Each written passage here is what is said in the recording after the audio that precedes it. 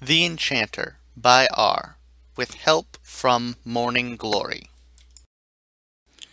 Chapter 1. Discoveries. One day, King Starswirl of Manulus Terram decided to leave court for a few days of fresh air. He and Somnambula, one of his royal advisors and close friends, decided to take a trip into the northern mountains. Since no pony lived in the northern mountains, they declined guards, and their other friends had other business to attend to. After 3 peaceful days of walking, they reached the foothills. For their first day on the mountains, everything was calm. They pitched their tents that night and settled in. But then Starswirl heard some rocks shift outside his tent. He poked his head out and called, "Somnambula, was that you?" "Was what me?" she answered. "I heard something disturb some rocks. I'm not sure what it was, though." "No, I've been in my tent." "I'm going to check it out." "All right, call if you need help." He stepped out of his tent and cast a simple light spell, causing a startled yelp from some bushes about 20 feet away from camp. "Hello? Who's out there?" he called. A light green earth pony stepped out of the bushes. "Stone Seeker, sir. I thought you were the Taken, but you're not from the valley, are you?"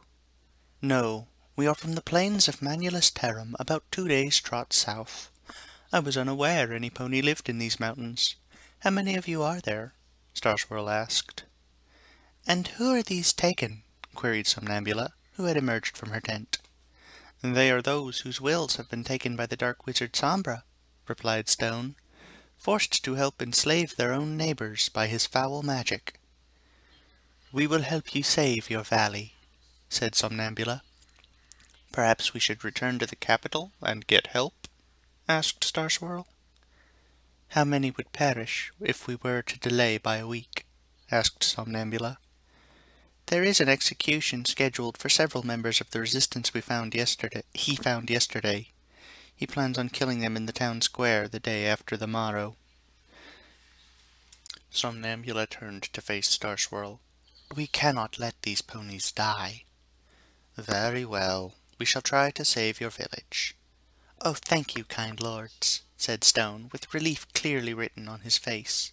He paused and then continued, "Though there is one more problem." Starswirl sighed.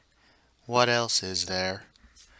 "A golden dragon, the biggest any pony in the village has ever seen. It seems to serve Sombra as his muscle, dealing with any large-scale resistance while he and his Taken root out the smaller cells." "Why would such a noble creature serve such evil?" wondered Somnambula. "Perhaps for greed, as dragons do love their gems," posited Starswirl. But Somnambula replied, "I suspect there may be more to this tale. Is it possible for us to talk with the dragon?" "It makes its lair in a cave a short way up one of the mountain faces that you can see from the valley. It is only lightly guarded. You may be able to sneak past," said Stone. "Very well, but I shall be prepared to teleport us away the moment the dragon tries anything," said Starswirl. "I am sure we will be fine. You worry too much," Somnambula added. "Better safe than sorry," was Starswirl's reply. "Shall I take you now? It may be easier under the cover of night than in the broad daylight," prompted Stone. "Yes, I doubt sleep will come easy after these revelations, and time is of the essence," said Starswirl. And so they headed out, with Stone Seeker leading the way further into the mountains, towards the dragon's lair. As they approached the dragon's lair from above, they saw 2 earth ponies watching a path that led down into a village in the center of the valley. Fortunately, they were standing motionless and facing the wrong way to see the party. "Here it is, the dragon's lair," whispered Stone Seeker, gesturing at a large hole in the mountain.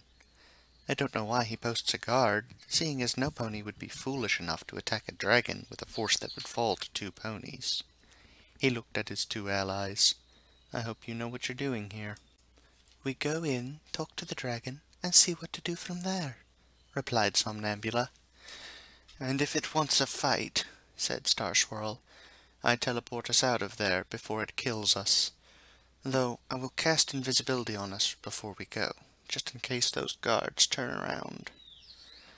"All right, then, hop on," said Somnambula, crouching and flaring her wings.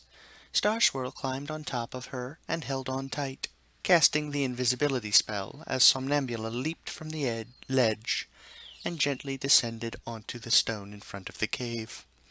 One of the taken looked back at the cave. Starswirl prepared a sleep spell and waited.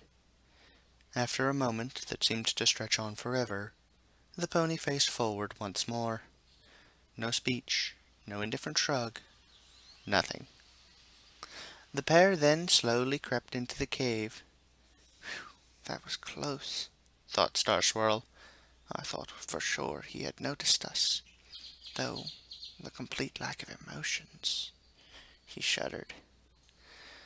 After about 50 feet, the cave turned to the right, opening up into a wide, spacious cavern with a huge dragon curled up in the center.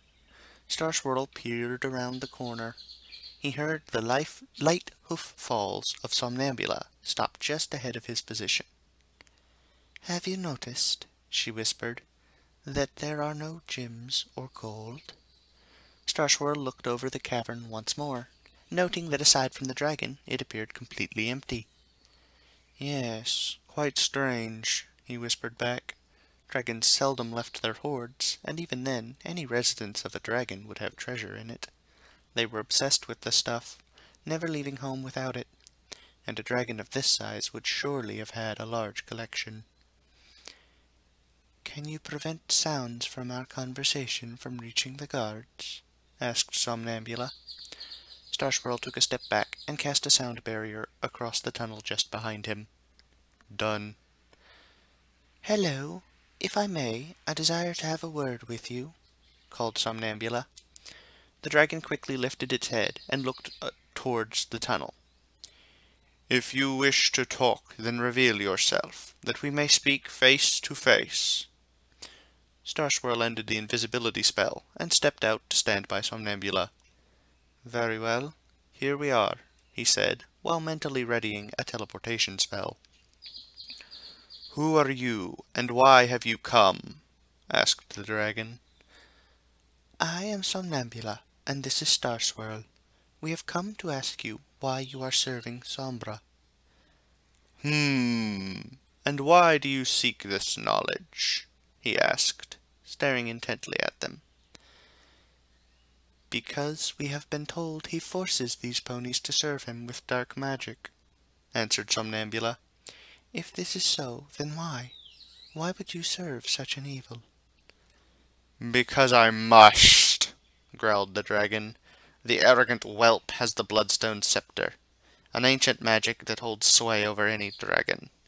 As long as he has it, I must follow his orders." "Then perhaps we can help?" said Starswirl. "Do you know where he keeps it?" "You would aid in this struggle, just like that?" asked the dragon. "Risk your lives for those you hardly know. Why?" "Because," said Somnambula, "we cannot stand by and let the innocent suffer when we have the chance to help them. Right now, we are the best hope for this village. If we can save them, then we shall." "Well put, Lightbringer. I am glad we see eye to eye in this. I am Antiquorum, and I shall help you save this village. The whelp keeps the scepter with him at all times. He resides in a stone keep in the center of the village. It is well guarded. However, he only expects earth ponies, as they are the only race in the village." "I see," murmured Starswirl. "Thank you for this information. Is there anything else we should know?" "No, I have nothing else," he replied. "I wish you a bountiful hunt." "Then we shall be off. Hopefully, when we next meet, you shall be free," said Somnambula, as she and Starswirl headed back towards the tunnel entrance. This has been The Enchanter. I hope you're enjoying so far, and if you wish to see more, you can click the link below for the rest of the story in print. I have not yet done the rest of the reading, but I plan to, especially if any interest comes of this. I wish you a pleasant day.